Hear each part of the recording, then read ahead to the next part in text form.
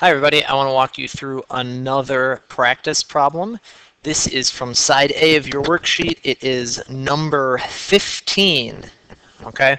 The big takeaway that I want you to get from this video is that real numbers or integers,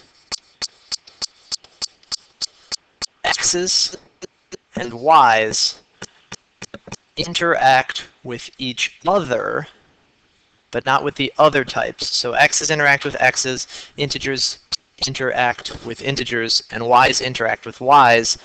But if there are no grouping symbols, no parentheses, anything like that, they don't interact with each other, or with each other's exponents especially.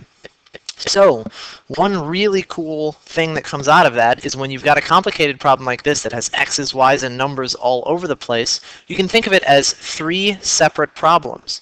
You can think of it as one problem where you're just concerned about the numbers. Is that something you can reduce? Do you know how to reduce 20 over 2?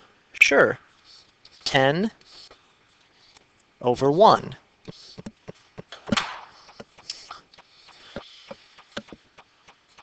You've got x to the 14th in a numerator. You have x cubed and x in a denominator. So at the very least, you could think of that like this. X to the 14th over x to the 4th. Do we know what that's going to reduce to? Well, that'll reduce to x to the 10th. It may be helpful to put an over 1 there, so you remember that 10 goes in the numerator. And then I have y to the 10th over y to the 6th. I know what that is. I know that that is y to the 4th in a numerator. When I put all those together,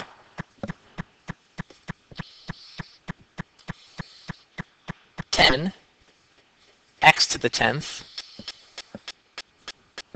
and y to the 4th, I can write that as one answer, 10 x to the 10th, y to the 4th. In this problem, it just so happens that all of the denominators cancel out. So think of them independently. Think of the real numbers, the integers. Think of the x's, and think of the y's. All right, thanks for watching.